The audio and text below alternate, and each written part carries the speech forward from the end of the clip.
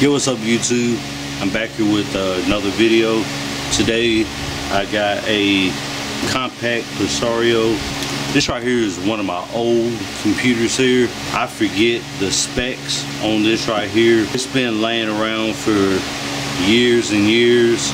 It's really old. I just want to kind of, you know, take it apart and just kind of dive into it. Let's just go ahead and let's just jump into the video, and I'm gonna go ahead, I'm gonna show y'all the computer, and let's stop all the talking. So this right here is the HP computer that I'm referring to. HP. Alright, so it says Intel inside. Got quite of a glare. It's got a Pentium 4, designed for Microsoft Windows XP. Yeah, my light is like really killing us here, but yeah, this light right here, I may be doing like a review on this light too, but yeah, without this light that I just showed you, yeah. But anyway, so let's kind of turn the computer around. Here's all the information. Pause the video if you need to.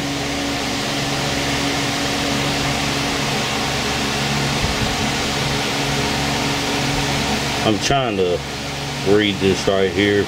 I can't even make this out. I'm pretty sure y'all can. It's a HP Compaq something. And yes, I did put that tape on this here myself. This computer is by far anything fancy. Alright, give y'all a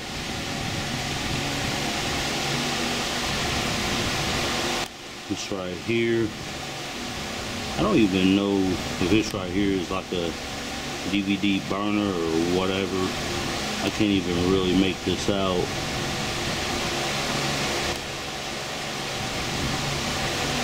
My eyes are getting bad and stuff like that. So you have looks like a microphone headphone jack. Then you have 2 USB ports. Then you have whatever them two guys are right there, and yeah, got the power button right down here. I'm probably zoomed in a little bit too much.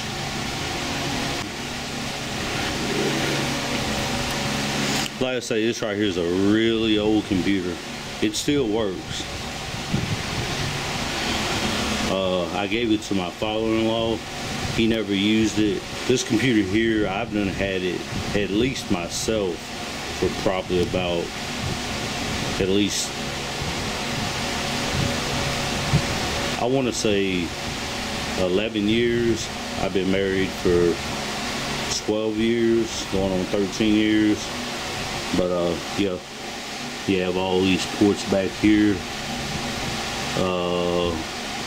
Looks like 4 USB ports, no, 6 USB ports, Ethernet port. And you have all this stuff here, VGA, and yeah, and right back here you got the power supply. Let's get into this right here. To get this here off, you have, it's a tab here, and it's another one over here on this side or whatever. What you want to do is you want to press these in, and you pull cord like that. What do we have up in here? Now this right here was something that I had done years and years and years and years and years ago. This right here, I believe it goes on this right here, and I couldn't never like get it back on, or I lost the screws or something.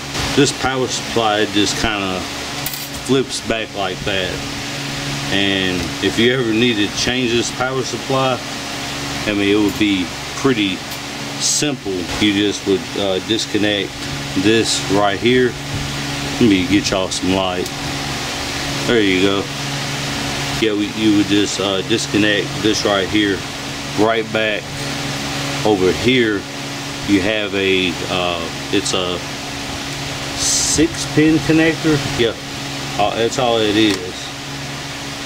See, it's just a 6-pin connector. Yeah, we'll just plug this back up. I'm not a huge HP fan. Matter of fact, I'm not an HP fan at all. This right here is the, I guess it's a DVD writer or something like that. I think this hard drive may be SATA. We are going to power this thing up, okay? Let's disconnect this right here. I think this capacitor is bulging a little bit. Let's get the other tripod. I'm curious. I'm very, very, very curious of this capacitor back here. But anyway, yeah, let's just kind of have like a, let's have like a nice inspection. I'm wanting to look at the capacitors.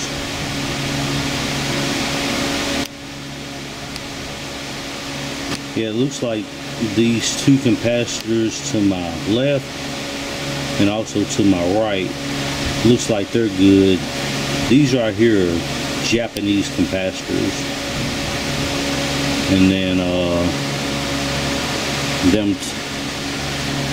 oh, it's 4 right here.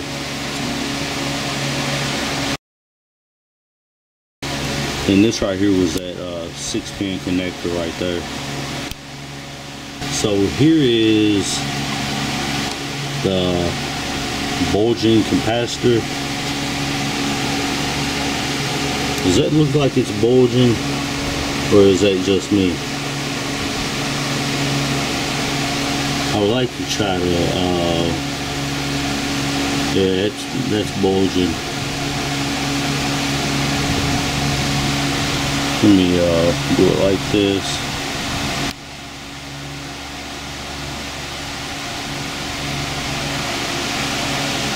Let's look at the other capacitors.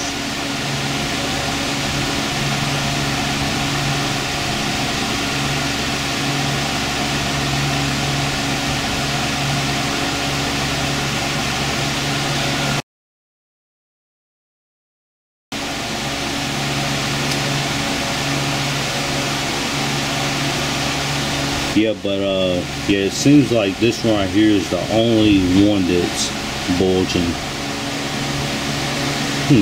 Never knew that. Okay. I'm just dragging the power supply around, which is just sitting right there. It's not going to hurt anything. Got a nice beefy little heat sink. We're also going to check it also as well. What else was we going to look at? Oh, okay, well, yeah, check out this speaker.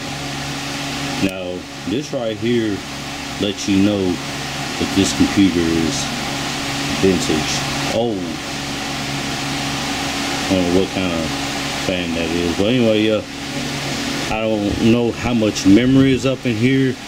However, I do have a box right up, you know, that has memory. I have all kind of cables, all kind of stuff. Got my fan going right there. But anyway, yeah, We got something else we're gonna be looking at in another video. But yeah, I'm gonna see maybe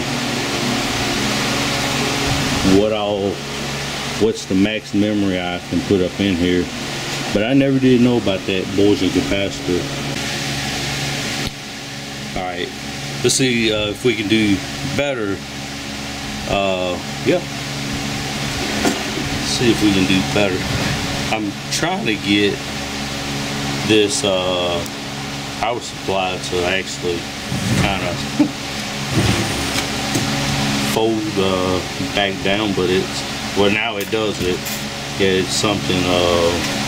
Let me get my wire cutters here. It ain't nothing but this little guy right here. Yeah, I've been shot multiple times by my t-shirt. Work clothes, work clothes. Alright, there's that. Let's throw stuff around. Make it look like you know what you're doing. All these wires.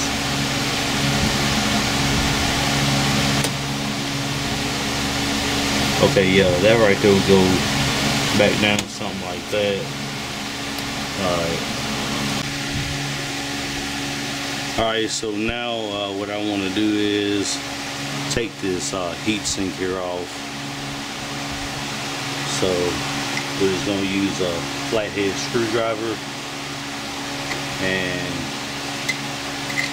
I don't even remember when the last time the thermal paste was actually changed on this thing.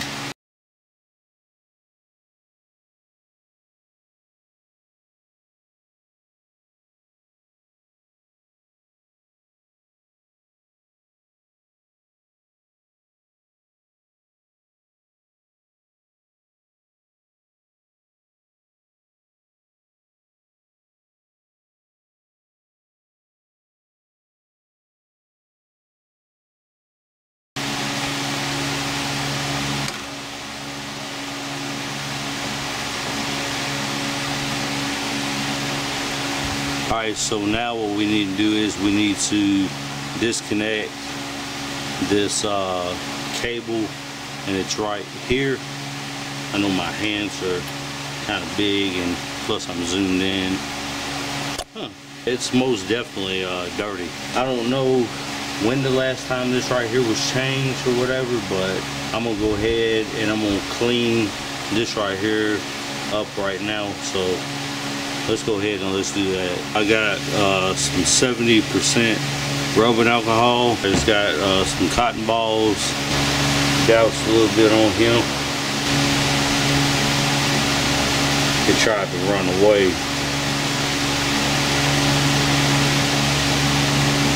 Got all that right there. I'm gonna use this. I'm gonna clean this here off real good. I wound up having to remove this CPU. I don't have any clue what this CPU is. Let me see if I can maybe zoom in on it. Maybe y'all can tell me, but we're gonna find out what it is. I may have another CPU better than this. I'm not 100% sure. We need to place this CPU back in. So you see the arrow here and over here. Alright, we need to carefully lock that back in. And you see that it has notches on the side too as well. You just want to make sure that you very carefully drop that back in, and be very, very, very careful. Alright, so we close that. I'm trying to do this where y'all can see. You got this little latch right here. This right here is take 2. You do that, and you just want to do that. You go over just a little bit to your left. That's my left, whatever. Anyway, and just it'll catch. What we're gonna do is we're gonna take out this Phillips head screw right here, and yeah. So let's go ahead and let's zap it on out real quick. I don't think you even have to take it all the way out. You can just loosen it.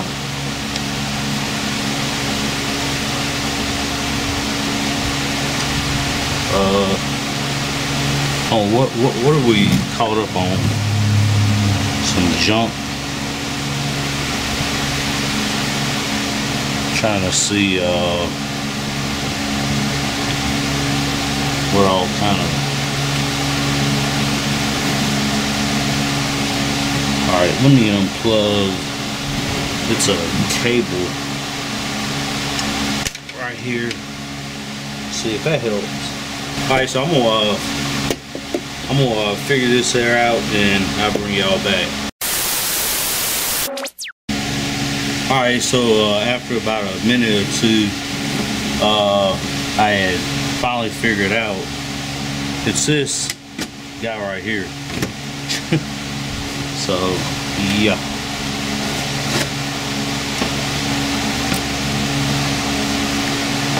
And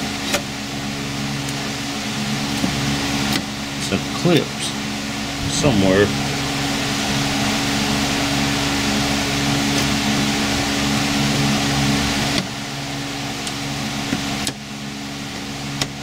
But what I really want to see is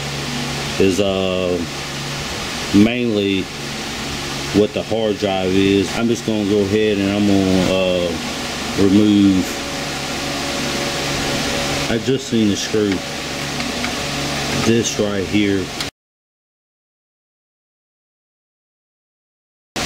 And you don't have to take it like all the way out.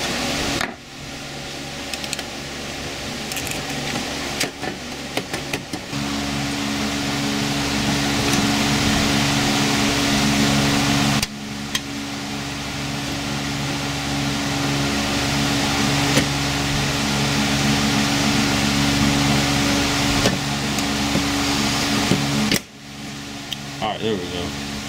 Now that is a old hard drive. You know what I'm gonna do? You don't know what I'm gonna do. Alright, so we're here at the desktop here. We got the hard drive connected with using the docking station here. I like to use this. It's called Hard Disk Signal. I think it's a pretty good piece of software. It's free. I'll leave it down in the description below. But the one that we're looking for is the Western Digital, and that's this here. The power on time, it says that it's been powered on for 1,192 days, 23 hours. Estimated remaining lifetime, more than 100 days. Seems like it's in pretty good health. I would not recommend using this drive. So here's all the stuff that's on it right here. Bejeweled 2 Deluxe. This right here is where it was actually installed at. Let me just do it like this. We are still going to try to power this computer up. And speaking of powering this computer up, I was talking to my father-in-law this morning, and he was saying that he tried to power the computer up, and this right here was, I'm assuming maybe some years ago. I don't know. I don't even think he really remembers. He is 73 years old. I don't even think he used this computer. He said that he thinks it was a bad power supply. I don't know if it's a bad power supply. We did see the back capacitor. If it was the power supply, he said that it would turn on, and all it would do, it would be a flashing cursor, and that's all it would do. So either operating system is corrupted, or maybe bad memory, maybe something to do with the CPU.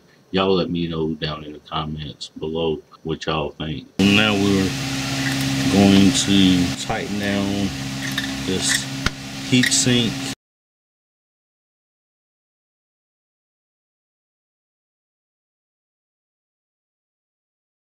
guess without further ado, let's test this thing out, see what happens. That doesn't sound good.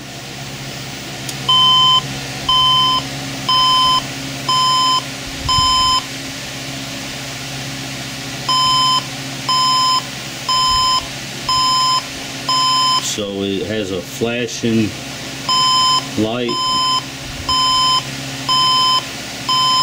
It's right down there. So yeah, I don't know what that could be. I don't know what's going on with this right here. Everything is hooked up right.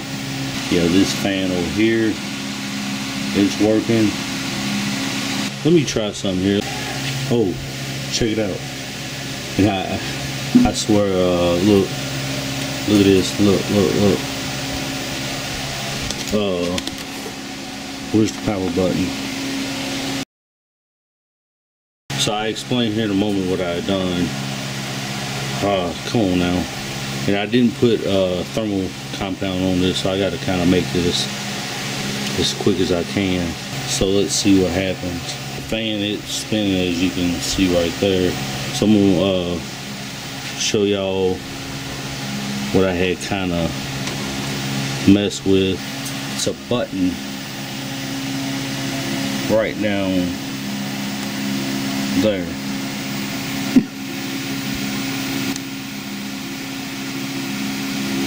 Right there. Holy crap.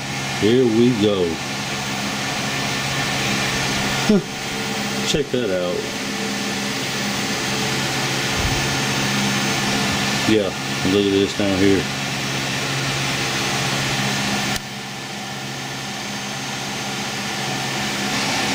Okay, so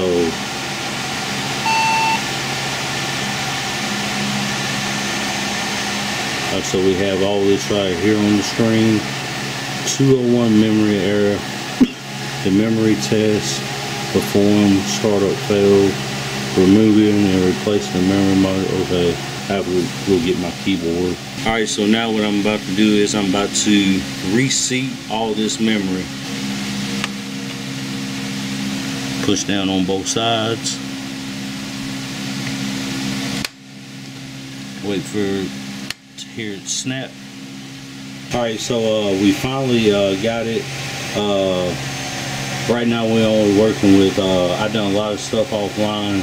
Apparently this battery here is not good. So yeah, this right here has Windows XP on it. Yeah, see, it's talking about the battery.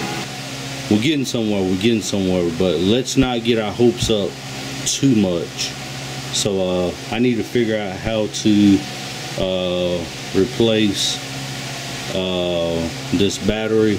So we found a battery, finally. Well, now we need to take out this battery right here. So to do that there, we need to kind of move this out the way. We just changed that. Alright, so we're in the BIOS right now, and just using the keyboard, and we're going to press enter. We're going to set the date and the time. We got the date and time set. Let's see what happens. And start Windows normally.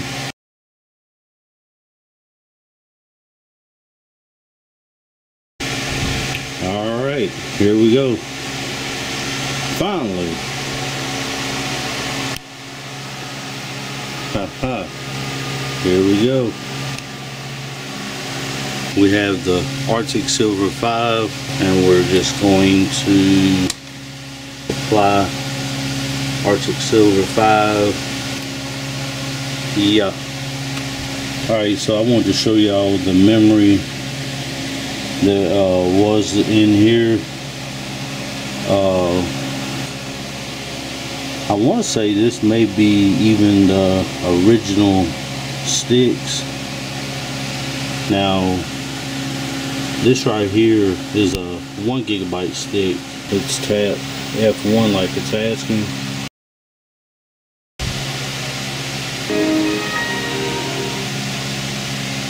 Wow. This was my wife's computer. I know this right here is hers because of like the desktop background and stuff. Here is the system specs of this here. This right here is an old Google Chrome. There will be a part 2 on this computer. Maybe install Windows 7, maybe even Windows 10, who knows. So yeah, just have to figure out what the situation is. Well, I hope y'all like this video here of the HP Compaq DC5100. And anyway, yeah, I will see y'all in part 2.